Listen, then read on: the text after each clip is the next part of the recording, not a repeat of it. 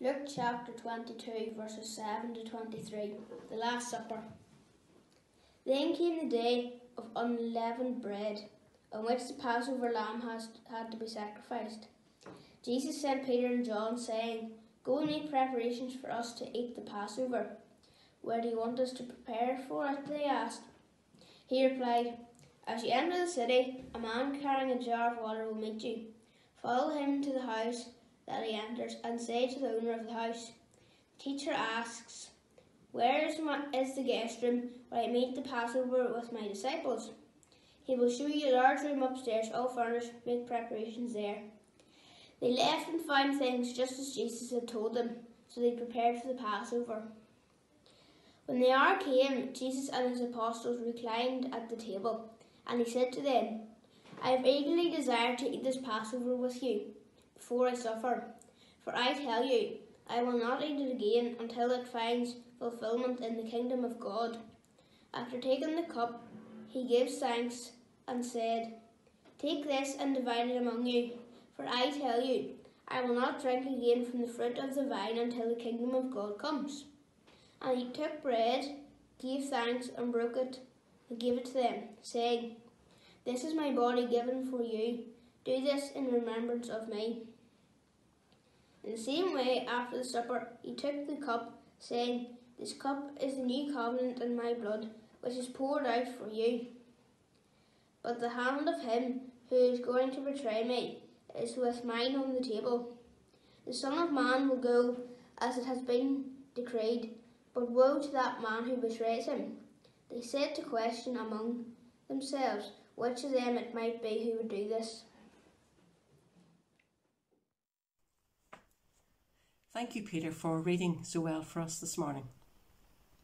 Good morning, boys and girls. Today we're going to be thinking about Easter. And I have brought along this hot cross bun because it reminds me about the story of Easter. On the top you can see a cross. And of course the cross reminds me that Jesus died on the cross. When the baker was baking the bread, he would have used yeast, and that helped the bun to rise. And of course that reminds me that Jesus didn't only die on the cross, but he rose again. If I turn the bun round at an angle, I can see an X. And this reminds me of the kiss that Judas gave Jesus in the Garden of Gethsemane when he betrayed him. And inside the bun, there's lots of fruit.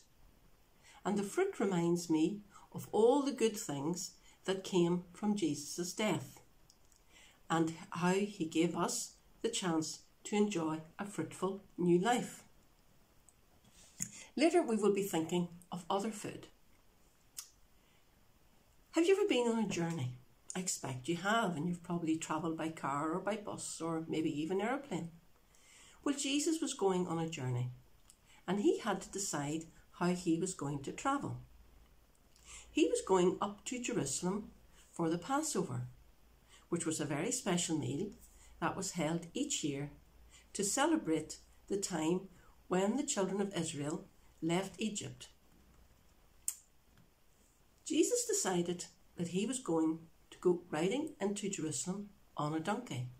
He could have chosen a horse or a chariot, but he didn't want people to think that he was coming as an invading soldier or as a powerful ruler. He wanted to show them that he was coming in peace and humility. Now, I have brought along some things this morning to help me tell the story of what happened during Jesus' final week on earth. Now, the first item that I've brought along is this rope. Now, you might wonder, why have I brought along a rope?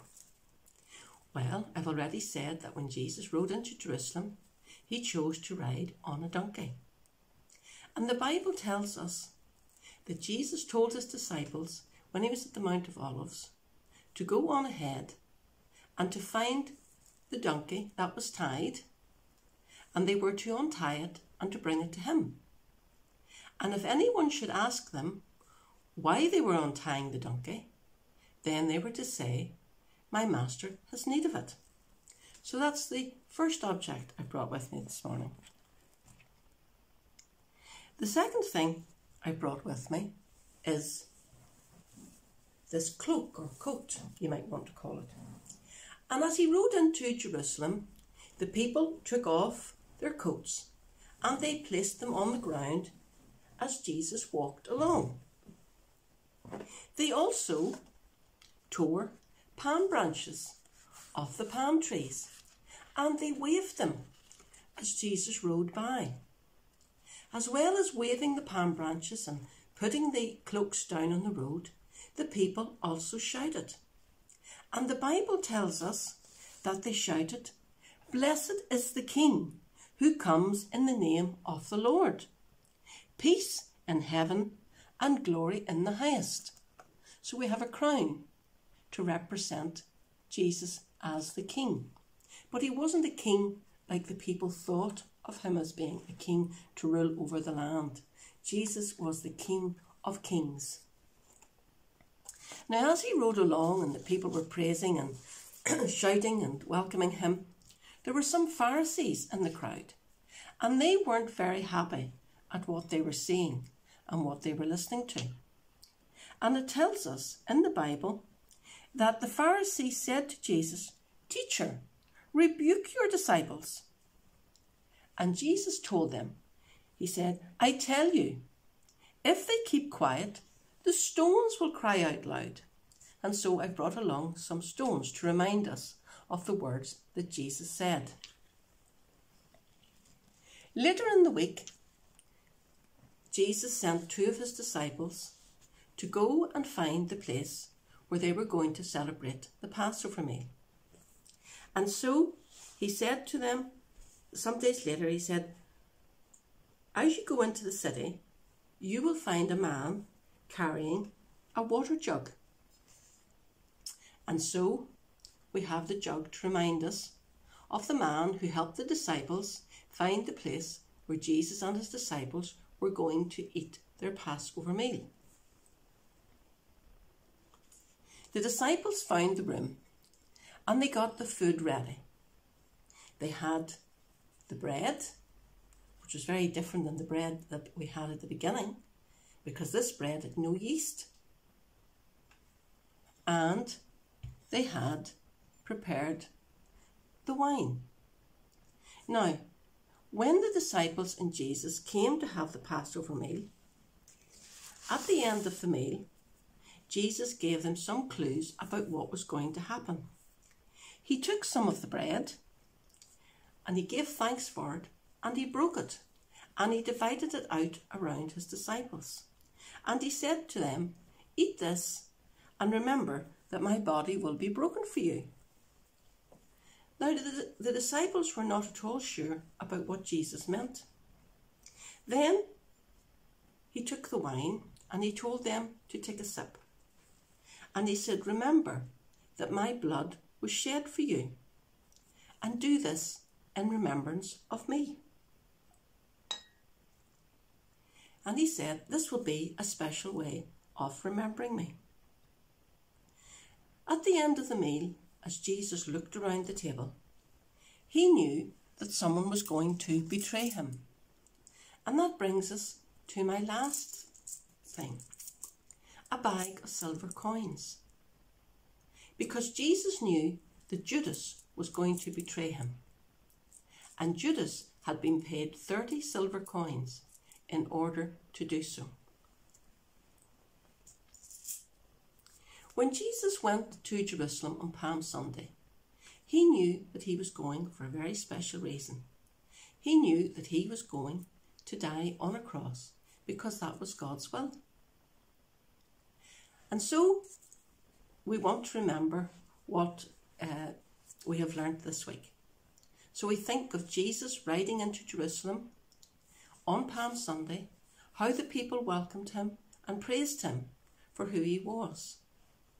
And then we want to think of that special meal at the end, when Jesus shared the bread and wine and told his disciples to remember him. And we do that today, boys and girls, when we meet in church and have communion. We eat the bread and drink the wine in remembrance that Jesus died for each one of us. So let's remember these things this Easter as we approach Easter. Think of how Jesus died on that cross so that each one of us could be forgiven. Let's pray. Heavenly Father, we thank you for Easter. We thank you for Jesus' triumphal entry into Jerusalem. We thank you, O Lord, for how the people praised him. And Lord, we thank you too for how Jesus died on that cross at Calvary, so that each of us could have eternal life.